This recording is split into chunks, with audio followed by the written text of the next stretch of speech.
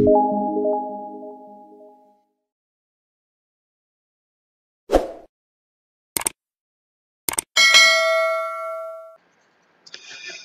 day everyone, welcome to our new lesson, Understanding Normal Distribution. So in this lesson, we will have the basic concept regarding normal distribution and how this distribution is being represented by a normal curve, or what we call as a bell-shaped curve.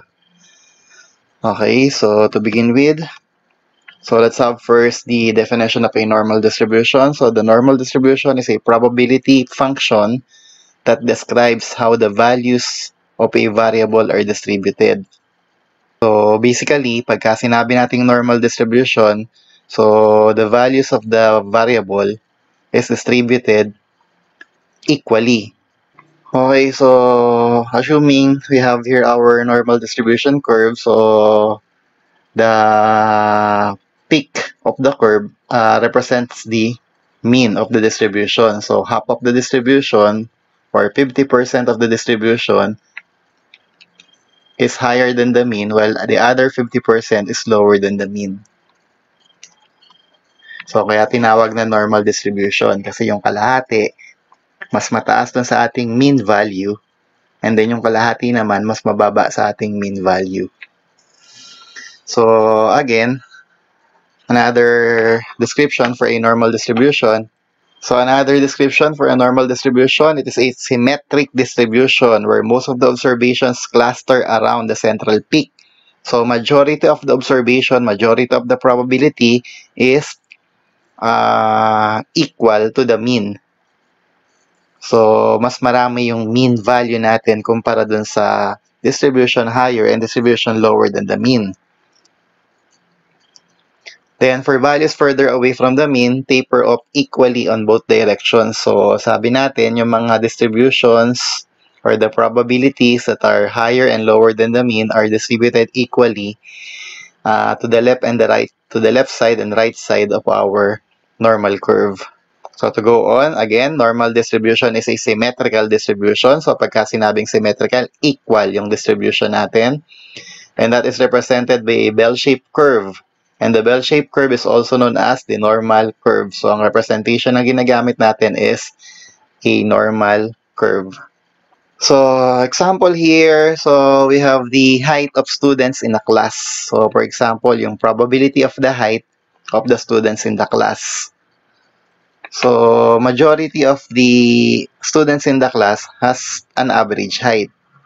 So, syempre, yung karamihan doon, nasa average height lang. Hindi siya matangkad, or hindi matangkad na matangkad, hindi maliit na maliit. So, karamihan sila are measured sa gitna.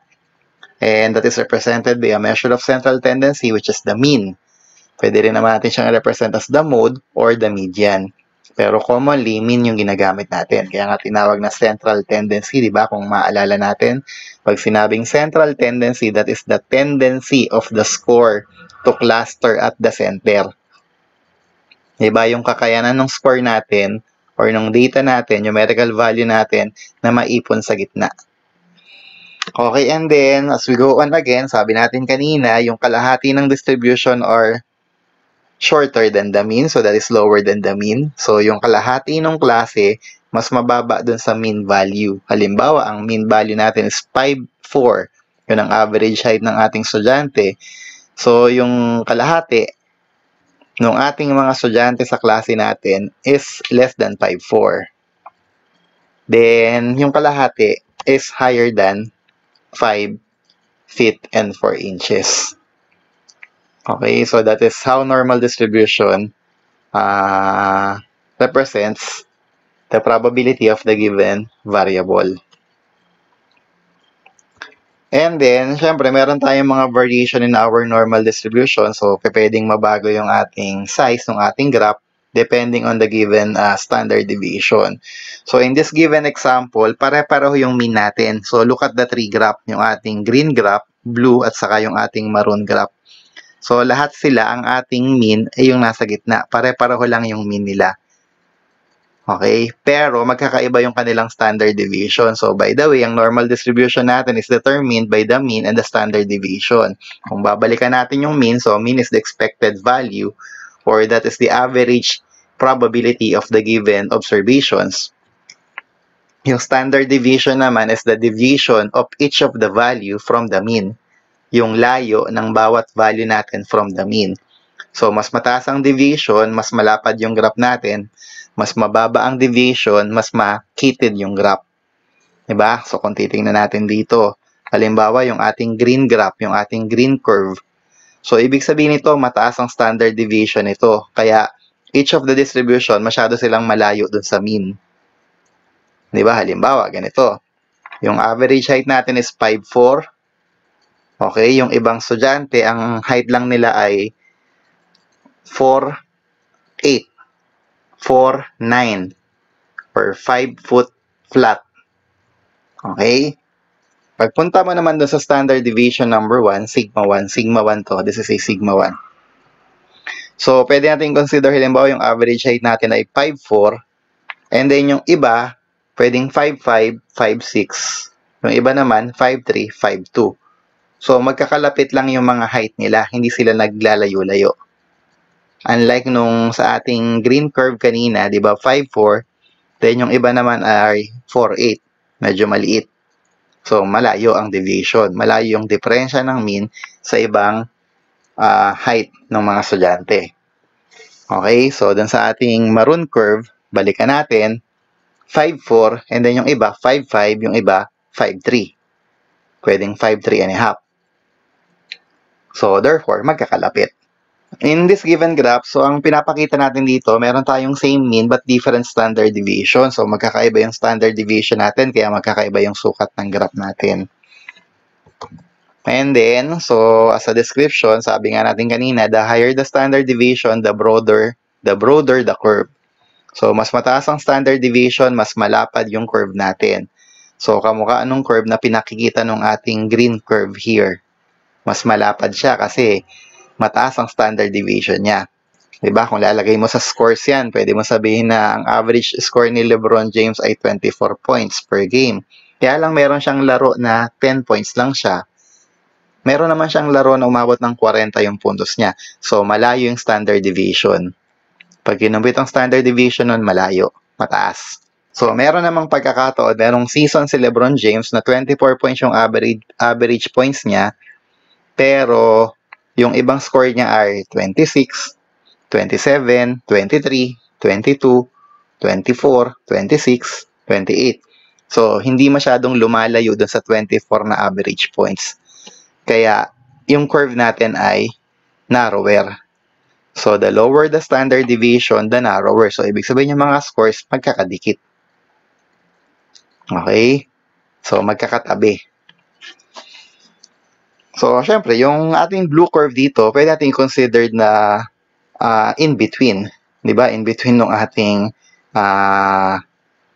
high standard deviation saka low standard deviation. Pwedeng nasa in between siya ng high and low standard deviation natin. Kaya yung curve natin, hindi masyadong mataas, hindi masyadong mababa, hindi masyadong makitid, hindi masyadong malapad.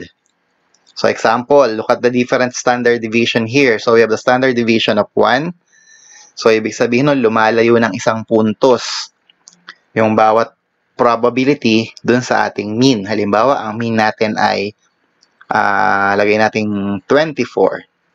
So, lumalayo ng isang puntos. So, pwedeng naging from 24, 25, 26, 27, pababa naman, 23, 22, 21. Okay, yung standard deviation naman ng 0.5, so lumalayo ng 0.5. Approximate. Diba? So, pwedeng 24 yung points niya, naging 24.5, 25, 25.5, and so on. Doon naman sa ating standard deviation na pangatlo, lumalayo naman ng 0.2.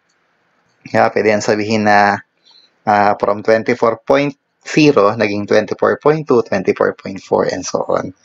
So, masyadong maliliit yung agwat niya. Diba? Kung ipapakita natin sa graph yan, so halimbawa, ito yung ating graph. So, ito yung ating mean represented by mu. So, sa ating standard deviation na nauna sa baba, standard deviation of 1, so ibig sabihin for every point, lumalayo siya ng isang buong puntos. So, 1, 2, or negative 1, babawas isa, or negative 2, bawas dalawa.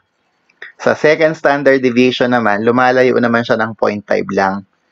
So, kalahati lang yung inilalayo niya. Kung ito yung first graph niya, ayun yung second, ito yung third, ito yung fourth, and ganun din sa kabila.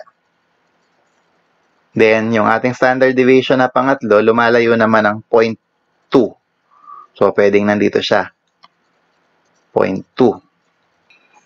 Then, another example for comparison of our normal distribution curve or normal curve or bell-shaped curve. So, we have here 3 bell-shaped curve having different mean but the same standard deviation. So, kung papansinin, kung magkakamukha yung standard deviation, magkakapantay lang yung graph. Walang mataas, walang mababa, walang malapad, walang makitid. Kasi pare-pareho lang naman yung distance na nilalayo nila from the mean. Yun nga lang, magkakaiba yung center of the distribution. Diba? Magkakaiba. So, ito yung ating mean number 1, iba yung center of the distribution. Mean number 2, iba yung center niya. And mean number 3, iba yung center niya. So, that is the other variation of normal distribution. Okay, then proceed. We will have our empirical rule. So, in our empirical rule, our probability will be converted into 0 as our mean. So, yung mean natin will be represented by 0. Okay, so how to convert? We will have that on our next lesson kung paano natin siya i-convert. Okay, then empirical rule pertains to the statistical rule, which states that for a normal distribution, almost all observed data will fall within 3 standard deviations of the mean. It is also known as the 3 sigma rule. Bakit sigma? Kasi sigma yung ginagamit na symbol for standard deviation. So, we have the 68, 95, and 99.7 rule. Yun ang mga tawag sa kanya. So, balikan natin yung height of the students in a class. 5'4", yung average height na sinabi ko kanina. So, siya yung mean natin. Okay? So, yung 5'4 natin, yung ating mean. So, 68% of the class, standard to, computed na to ha. So, standard na yan, hindi na mababago yung 68. So, 68% of the class, ang height nila is 1 standard deviation away from the mean. Kaya, positive 1, negative 1. Bakit positive 1? Kasi 1 standard deviation higher than the mean and 1 standard deviation lower than the mean. Okay, mababa ng isang standard deviation sa mean na 5'4 or mataas ng isang standard deviation from the mean. So, 68% sila. So, pagka biniyak natin yan, 34% of the data is 1 standard deviation.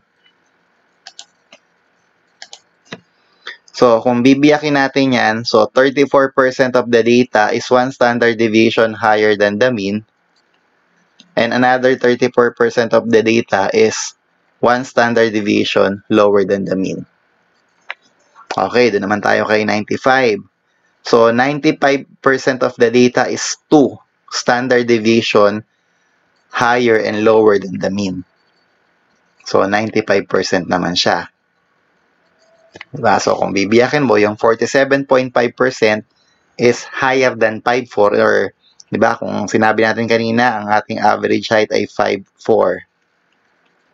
So, yung 47.5% mas matangkad sa 5'4". Yun yung kalahati ng 95. Yung another 47.5% nung estudyante sa isang klase, mas mababa sa 5'4", mas maliit sa 5'4". So, all in all, yung 95% ng estudyante natin ay deviated from 5'4" or lumayo ng height sa 5'4". Okay, and then, 99.7%. So, 99.7%, yan naman yung 3 standard deviation higher and lower than the mean. So, 3 standard deviation higher and lower than the mean. So, approximately 49.9% of our data is higher than or taller than 5'4", yung height. And another 49.9% of the students in the class is shorter than 5'4". So, ganyan yung paggamit ng ating normal curve. So, dun lang muna. We will just continue the discussion on our next video lesson.